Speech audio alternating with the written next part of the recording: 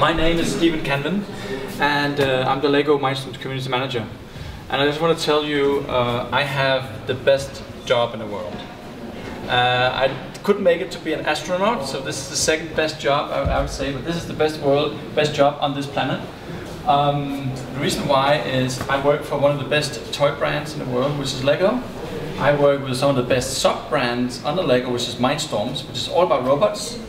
And adding to that, I work with the community around LEGO MINDSTORMS, meaning working with all the people who are users of LEGO MINDSTORMS. And I'm the manager of that community as such. But since the community is self-governed, they take care of themselves, it grows without my help, I have an easy job. Oh, that's cool. So I can control it myself. Yes. Cool, thank you. Who do not know LEGO MINDSTORMS, we came out with the first robotics products in 1998. And we were targeting children this age, 12 years old and up. But what actually happened was, in 1998, a few months after we had launched the product, it got hacked. People out there, adult people, took apart our software and hardware and put up the shopping list on a website for everyone to see. So normally in a company like LEGO, we would probably think about copyright violation or whether we should attack these people legally as pirates, but we didn't, and it was all good. Because a lot of very sensitive. So here we go. A lot of things came out of that because we launched the first generation in 1998, and a few years later we decided to create a new generation of robots under LEGO MINDSTORMS umbrella. And what we actually did, because we have found that the hackers out there, all these adults, they had much more brains than we had in the company to work on this. So we invited these people to come into our research and development and actually help us develop the new stuff. So this is actually a picture of two of our adult fans. As you can see, they're called AFOLs. It's a abbreviation they come up with themselves, Adult Fan of LEGO. We invited them to come into our R&D. Normally we don't let people in there like coming from the streets, but we took a risk. We didn't tell management until after. So we got, we didn't ask for permission, we asked for forgiveness. But it actually came out quite right because these guys actually helped us develop a lot of cool stuff with a new product that came out in 2006. So this is the new generation, the generation we're living in right now with MINDSTORMS, the NXT generation. We have much more on display in here in the auditorium and gallery. But we had found out that our target groups had also moved, because not only wanted we to sell this to children, meaning boys aged 10 to 14, but there was also all these older children aged 18 and up. People like some of you in the audience who also found an interest in building and playing around with LEGO and LEGO MINDSTORMS. So we came up with the catchphrase that we wanted to offer this product to all children of all ages who wanted to build and program their own robots to do what they wanted to do. So some of these people out there in our community are very ingenious. This is Daniele from Italy.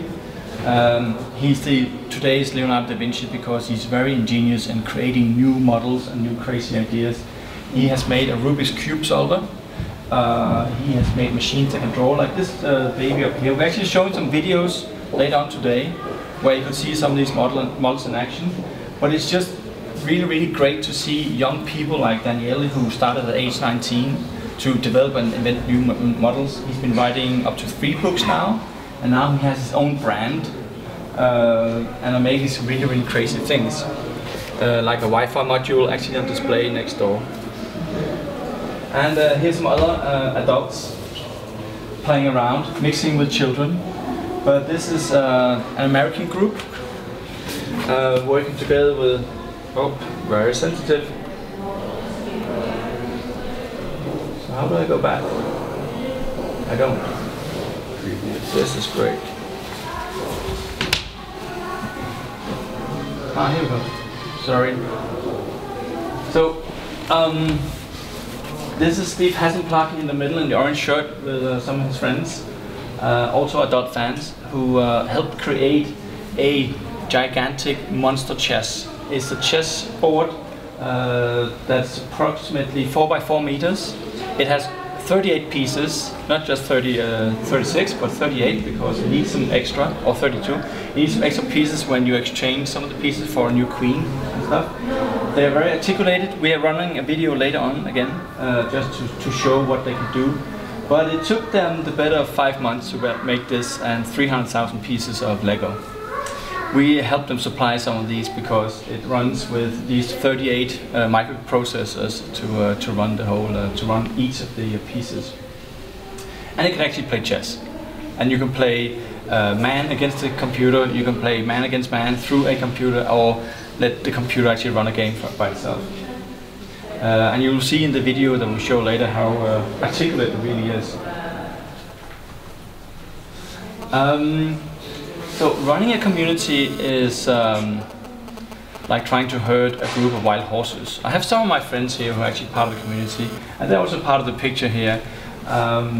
What we tend to do is meet as often as we can, usually at some of the LEGO fan events that are happening out there in the world. And the bigger group we can get together at the same time, the better, because we share ideas with these guys. We ask them how things are going with the product. If they have new ideas for models or inventions that we can either support or talk about.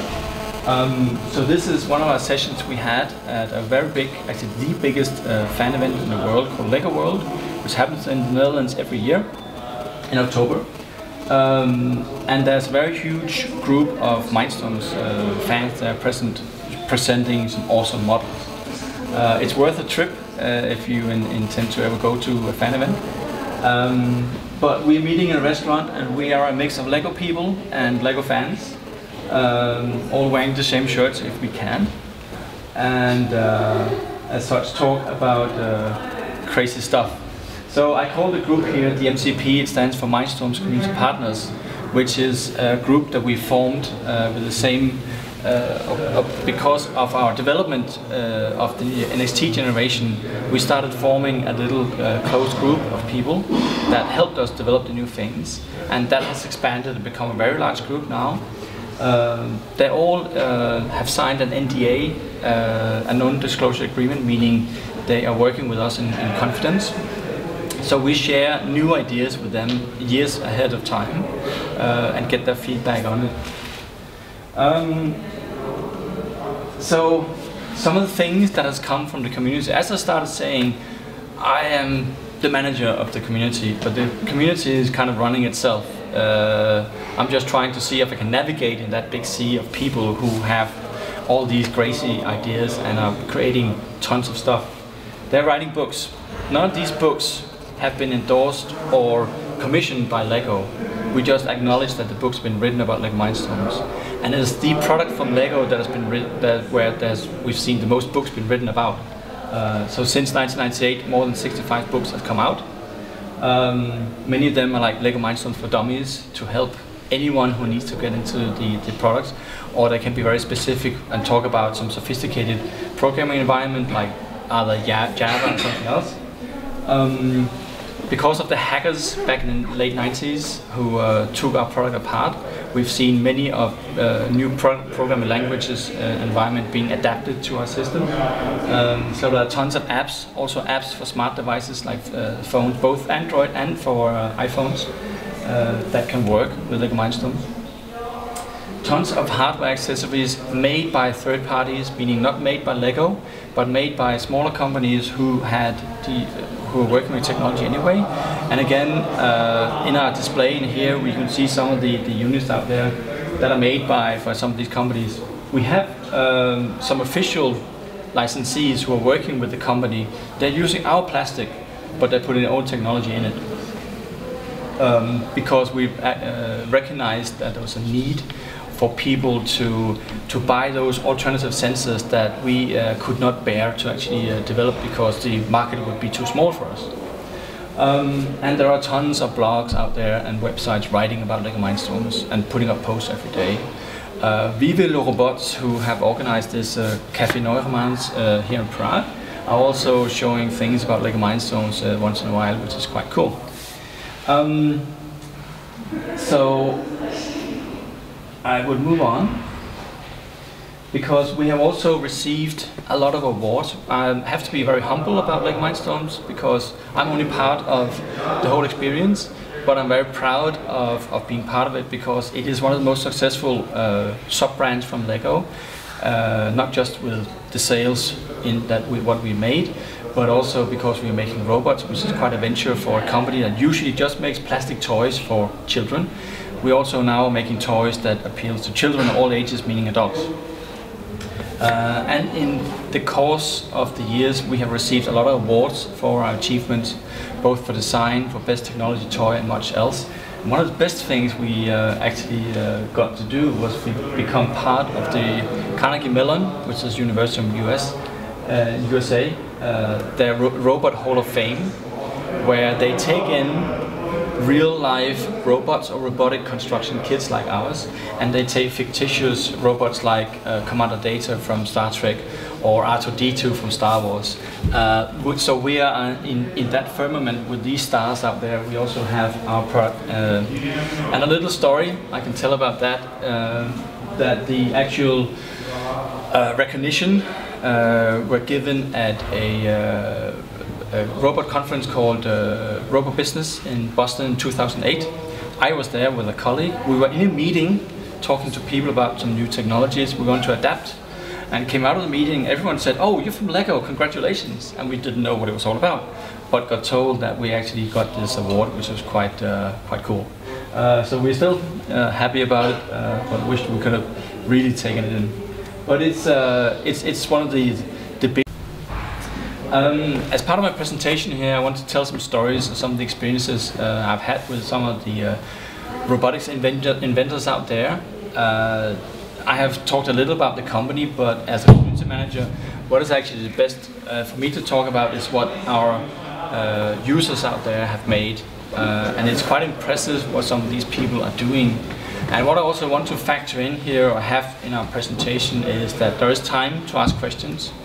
If any of you have a question while I'm running my presentation here, raise a hand, or shout out, or make some other gesture, and I'll try to answer whatever question. Otherwise, if you can wait until I'm done, I'll be happy to answer questions. Because some of the things I want to talk about is some of the places that LEGO Mindstorms has gone, not just through people, but also in the world. I started a picture. My first picture was one of our robots in Egypt in front of the pyramids. We've done a global road trip where we send 2 robots out in the world, and then people pass it on from country to country and take pictures in front of some nice landmarks to make it really cool. Based on what people are doing on YouTube today, where they show that they've been to 100 countries and doing a crazy dance or something like that. We did the same with our robots. But this gentleman here is Eric Wang from the University of Reno in Nevada. And he is, like many other adults, a LEGO fan, and works under a NASA grant with all sorts of experiments. And one of the experiments we found out by 2008 was that he works with weather balloons with his students and send them high up into the upper edge of the atmosphere, where it's what we call near space. The next step would be going into real space, to do all sorts of measurements with robots or robotic devices, because he's been using LEGO Mindstorms to control his camera that he puts on the balloon, because naturally when you go up there you want to put a camera on it so you can actually see what goes on. So when we saw on YouTube that Eric and his students were playing around with LEGO Mindstorms robots and putting them under a balloon to control his camera, I got in touch with him and I expressed my interest in what he was doing. Since he was going up to 30 kilometers up in the air into what is near space, I was asking him, so what would actually happen if you dropped something from that height in free fall? We know that Joseph Kittinger had done it, and Felix Baumgarten had been jumping from balloons from that height, or even higher than 30 kilometers. So I was thinking about doing something the same, because at LEGO we have a very great focus on quality. So we do what we call drop tests. When a child, I'm not going to drop the mouse here, but when a child sits at a kitchen table at whatever 90 centimeters high and pushes her Lego model down on the floor, what happens? We need to know that, so we test the strength of our bricks. So the best thing for me would be to say, can we drop something from 30 kilometers up and see what happens? So I asked Eric about that and over the phone, and he said, yeah, maybe not, because it's going to be dangerous. What if we can't control this thing and it lands on something? He does it in the Nevada desert, so we might hit an animal, maybe an electrical mast or something like that. But other than that, maybe it could be dangerous if we didn't put a parachute on it. So I said to Eric, that would be interesting. Still, I would want to see a Mindstorms robot being dropped from 30 kilometers up, coming down in a parachute and see what happens. So we expanded our idea and project to what is now called the HAIL project. Eric came up with the name, the High Altitude Lego Extravaganza. And we invited some selected people to submit some robots that we could strap onto these balloons and do certain experiments. We invited some children, some school classes, fourth graders from the US. We had a team from Luxembourg and some other students around the world. We had one of our adult fans who was also a professor of physics. Wanted to do an experiment, and he actually took up the idea of he wanted to drop his robot from up there and see what happened and measure the acceleration, the whole thing, and let the parachute actually fold out and let it land safely in Nevada, in the desert. Well, these are pictures from the actual project taking place in Nevada in the desert. And what a robot does, or what a balloon does, it flies over the cloud layer and just disappears and comes into up to the higher stratosphere and starts seeing the curvature of the Earth when you got your cameras on. But basically, it's just a camera that revolves. It goes up and up and up in a spiral until down at the corner here you see the balloon actually bursts, because it expands to such a big size that it cannot contain itself anymore and just bursts. It means the thing comes down again. So normally they have parachutes on these things so they don't run the wrong way, or they can control the landing in whatever way. So this is just some pictures to actually show the sequence of that the things come back down. On that day, on the 29th of July 2008, they set up 2 balloons, and on one of the balloons we had Mr. Brian Davis's robot that was supposed to come down with a parachute. Well, it actually did come down. It was packed in styrofoam, but as you can see, the parachute, that's how it actually looked when it came down. It did not unfold. It meant that we had a robot that were dropped from 27 kilometers up and came down and hit the desert in Nevada with a speed of 50 kilometers an hour, which was quite high for a Lego product. We don't normally do that. But the robot and the microcontroller survived. So we call it now the ultimate drop test, because not even IKEA does this with their things. So we were quite proud of having achieved that and actually sent robots nearly into space.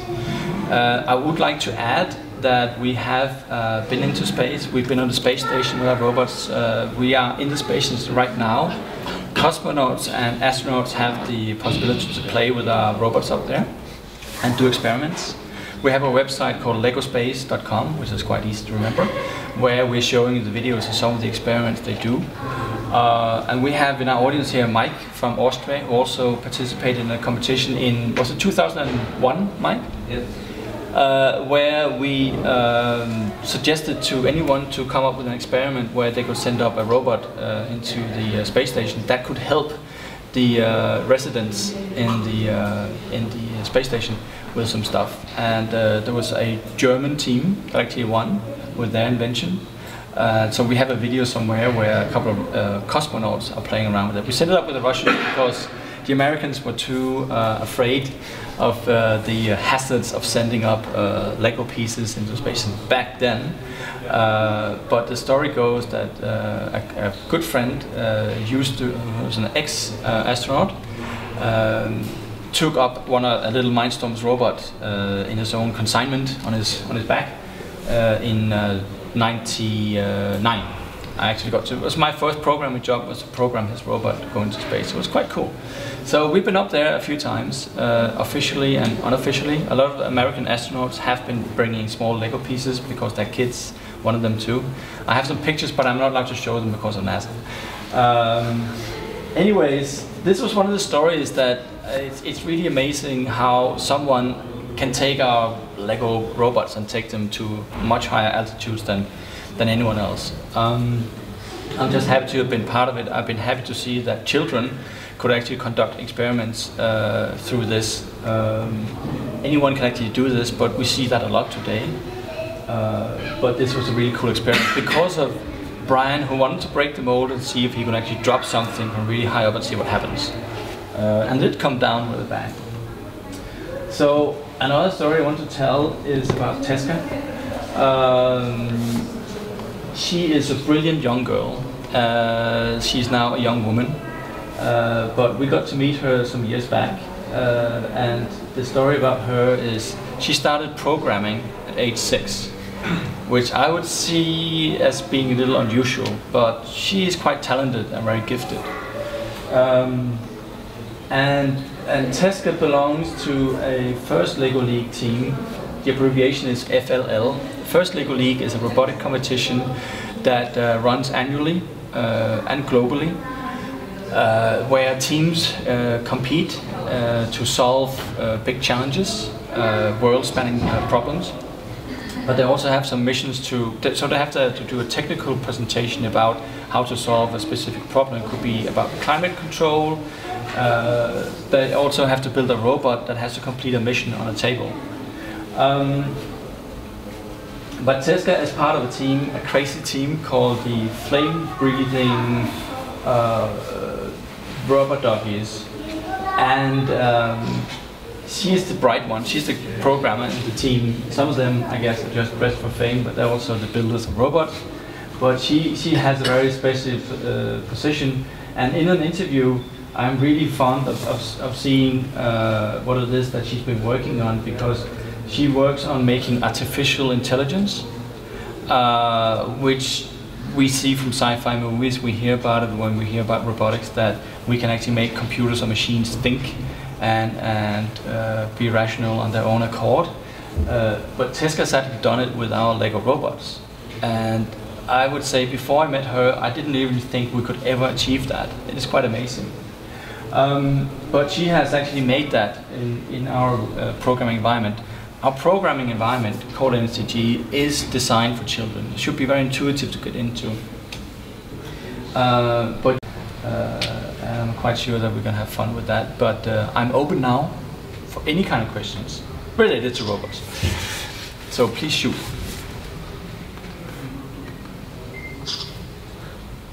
Microprocessors, like how much is it like when you want to like start maybe playing at home, buy that one small box and start programming? How much is like smart thing? How much is the cost of a product?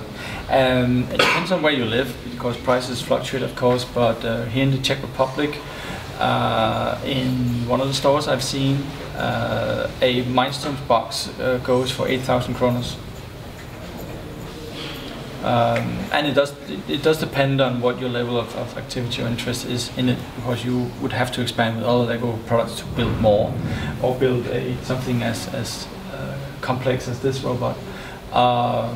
But you also have to remember it will last you for the last 5 or 10 years and still be worth playing with.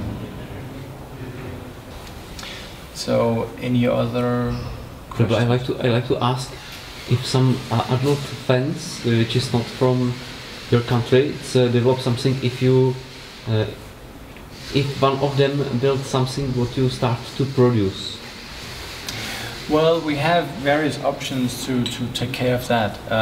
So the question about whether adult fans or users can actually give us inputs to the product we might develop, we do have a few options. We do have a website called legokuso.com, which is based on a Japanese system where kuso means I wish, where you can submit ideas, and if you get 10,000 votes, we would consider producing it. And we actually have that as a process right now. and have made a few successful products that way, where people have submitting their ideas, and then people have been voting on it, and we actually have taken up for review and have produced it. When it comes to LEGO Mindstorms, yes, well, we take inputs every day from people.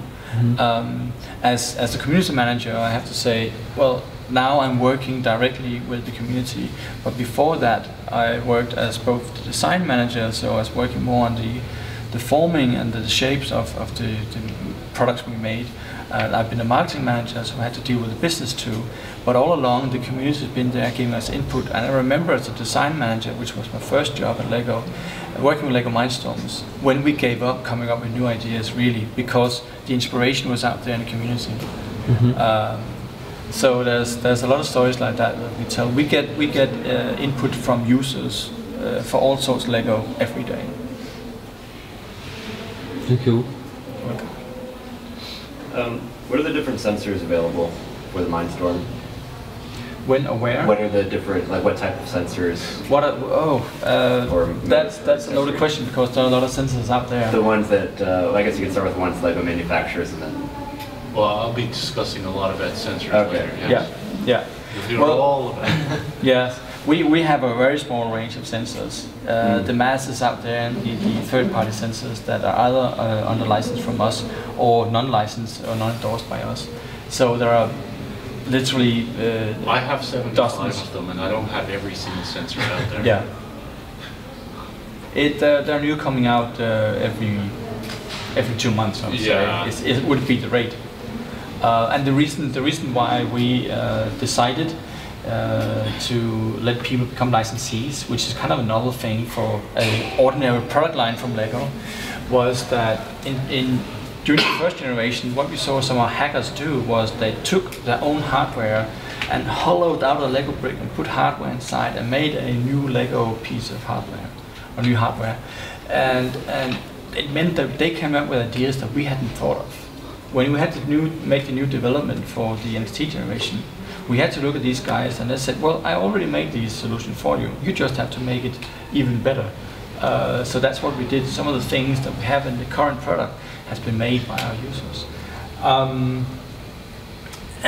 It meant that somebody who has started with a kitchen sink and made their own piece of hardware now have a company running with a lot of people making alternative sensors that we wouldn't touch because of the volume would be kind of too small for us to run in production.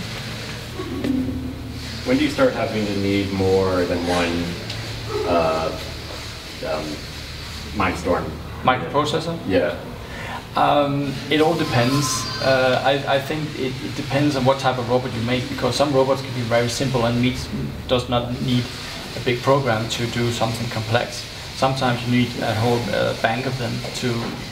It depends on the scale of the robot, I would say. It's all about scalability.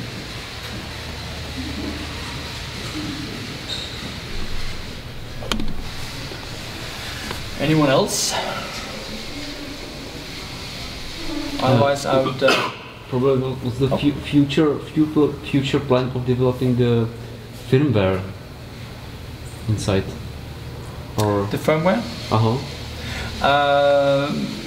Yes, I would say that today you can get alternative firmware for the microprocessor, if you so wish.